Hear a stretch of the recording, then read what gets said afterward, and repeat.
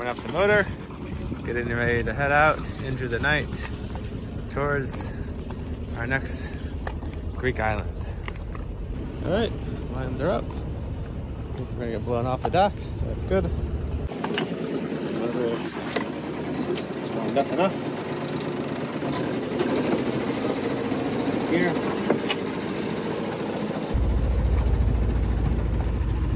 So first step is just to get out of the harbor, dump to the back of the boat. Halyards on, mainsail covers open. See if there's any wind out here.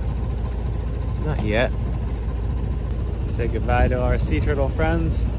So many sea turtles here in Augustoli. Very clear night and a little bit of a breeze. We'll motor a little further though, so we can don't have to tack our way out of the short channel and narrow channel. And we can, once we get the sails up, we can start sailing. Again, yeah, just a mile and a half.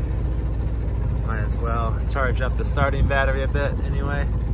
Got a boat coming in here, and another boat coming in right there. And boats anchored here, here, and here. Let's move a little bit more to the left so we don't hit this yawl or catch. So, Augustoli is kind of nice looking at night. I like it. Sails are up. We are cruising 5 knots. Awesome. Once we turn to the left, we will start facing away from the lights and heading out into the Mediterranean Ocean, the Mediterranean Sea. Speed's slowing down a bit.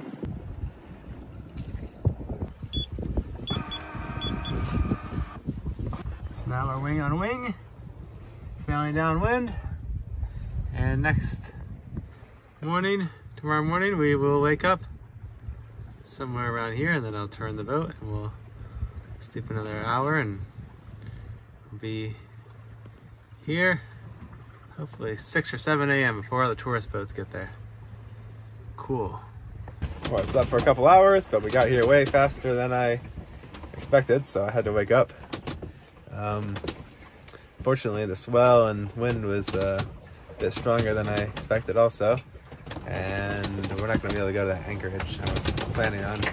So we'll sail a little further south and maybe find one that's more protected from the swell. Well, here we are. A little bit rolly, but we'll survive. It's like some nice blue water. Some big cliffs.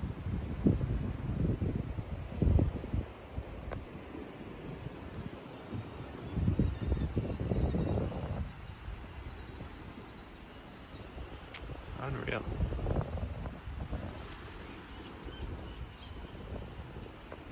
Can't wait to see it in the morning. Here we are the next morning. Whoa. Big cliffs. We got a sea cave over there.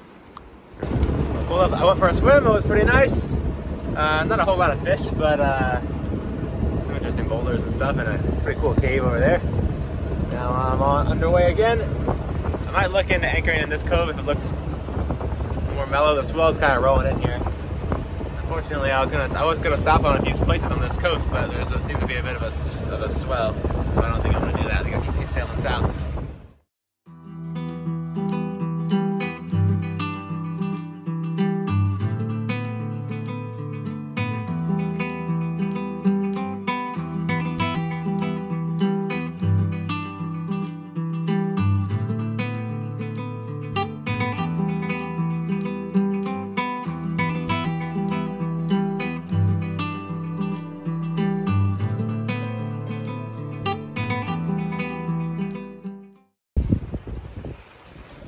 Day of nice sailing.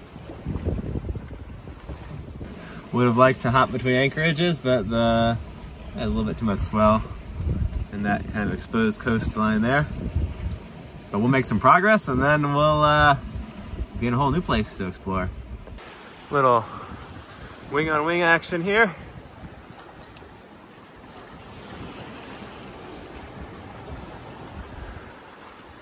sail's already getting kind of dirty.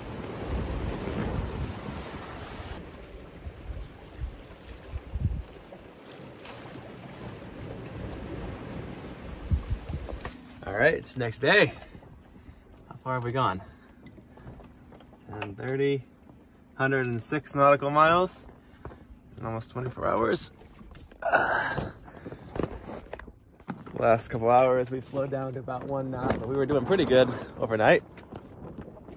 We're still creeping along. You can see the bubbles moving by. We sailed past the first island, Zana or something or other, and then we sailed along this one.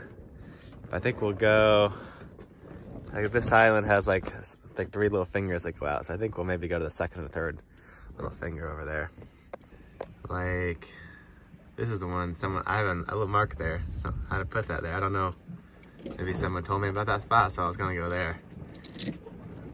But maybe I go here actually first, because that would be another day before I get there. I don't have a cruising guide for Greece, maybe I should get one. So wind's down to 4 knots, 3.5 knots apparent. That's kind of from behind, so I think we can fly the spinnaker. Let's put this guy out. Now we're moving. The winds come out. Oh! Those are whales. Heck yeah. Oh, they're beautiful. I love them. Come over. Oh.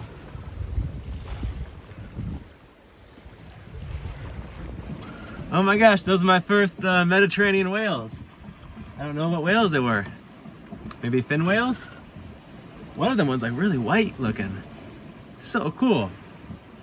Unfortunately, I had the spinnaker out. I'm single-handed, so I can't try to jump in and swim with them. But they didn't seem to follow the boat. They just came up once, and then I haven't seen them surface again. I haven't seen them surface again.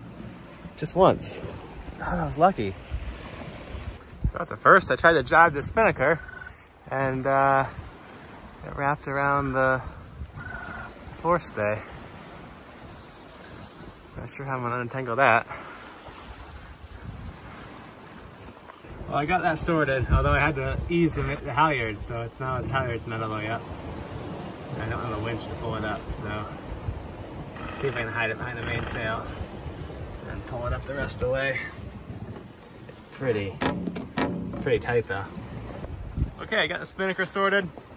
Wind's a little bit on a broader reach instead of running, so the spinnaker's a little further forward and the boom's a little bit more in. Unfortunately, so the wind's picked up a bit, so it's kind of having trouble steering. So what I did is I moved to my autopilot on the wind vane, and I put the sea state mode like no sensitive, and that seems to be holding it okay. It wasn't working with just the autopilot, it wasn't working with just the wind vane, because neither one alone was quick enough, but this seems to be the trick here. Obviously when you have the wind vane, you just don't have much relative wind. You can see the flags hardly moving, so it's not quite enough to move that fast enough. But then again, the spinnaker has a lot of power, and if the boat rolls a little bit, it's gonna wanna pitch you right or left, gonna yaw you right or left, and that little autopilot's gonna have trouble keeping up. But then this kind of uses the water, our speed, we have a lot of speed, so that'll force amplify the autopilot to move the tiller with a lot of power. So it goes both powerful and fast. And I need to put a second set of cleats back here, I think, for the spinnaker, so I can move it further, even faster. Because plenty of power when we're going this fast. We're doing like 6 knots or something. So for the past 3 years, I've carried around this Zero Breeze air conditioner. I never actually bothered using it. I would have liked to use it plenty of times with the Med, but before my batteries weren't good enough. But now I got the lithium battery, and I figured I'd give it a try. And oh my gosh, it feels so good. So my idea is I extend this hose and I pump it down underneath my blanket and just have a little cooling area there, because I don't think it'll cool the whole boat. I also need to put the exhaust out this window, because right now it's just putting the heat back into the boat. But this is promising, it still works. I just assumed that this thing had gotten, after crossing an ocean, North Sea, Bay of Biscay, countless other ridiculous bodies of water, it would have stopped working by now. But oh wow, that feels so nice. I think I have to turn it off now because my batteries are only at 50-something%, and this thing is drawing massive amps. Yeah, we're drawing 8 amps, but also I'm producing 8 amps. I'm drawing actually 16 amps, I think. 16 times 12, yeah, it's a lot of power. All right, we're coming into town here. Working our way into Anchorage. A few other boats out there.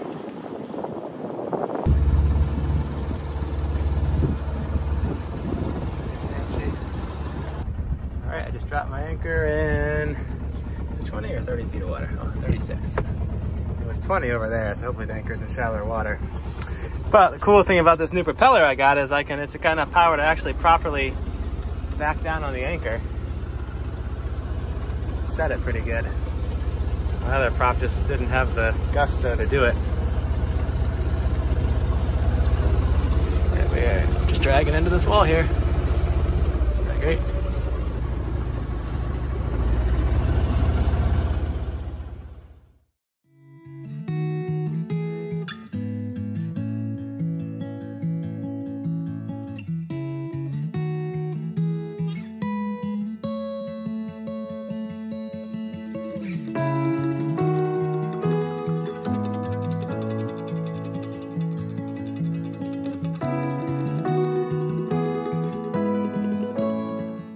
Going on today's trip, we got a little repair to make.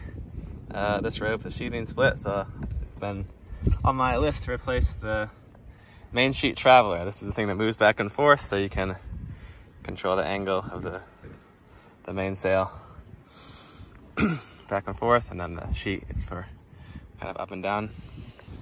And for the most part, I like this system. The only change I made is I relocated the cleats back here, so I didn't have to reach around the Dodger when I put the Dodger in. The original main sheet would have been here on the Cape Dory, but that kind of limits your solar panel ability. And this just kind of keeps the Traveler and everything a little closer to the cockpit, so I don't have to go so far to adjust it. Oh, I made this bag a while ago. It was supposed to hang on one of the railings, but it would always just kind of like when the boat heeled over, it would just kind of clump up. So I just screwed it into this piece of wood here, and that just holds, my flippers and mask and stuff so it can dry out, and has a mesh bottom and then a little umbrella top to keep the UV from damaging everything or wearing it out too much. So we'll see how that works. I got a couple swimsuits in there, my snorkel, my mask, my booties. All that stuff tends to fall in the bottom of the cockpit lockers, so maybe this will keep it, up and easy to find where I need it in the cockpit. So this line is replaced. Thanks for watching. Tune in next time when we sail through a thunderstorm and I get to an island and then the winds get so strong I get stuck there for a whole week, which is pretty great because I gotta do a lot of wing foiling. If you like this video, maybe check out some of my other videos. There'll be a link for one on the screen, there should be. I post videos twice a week, sailing all around, and make sure you're subscribed too. I'll see you guys next time.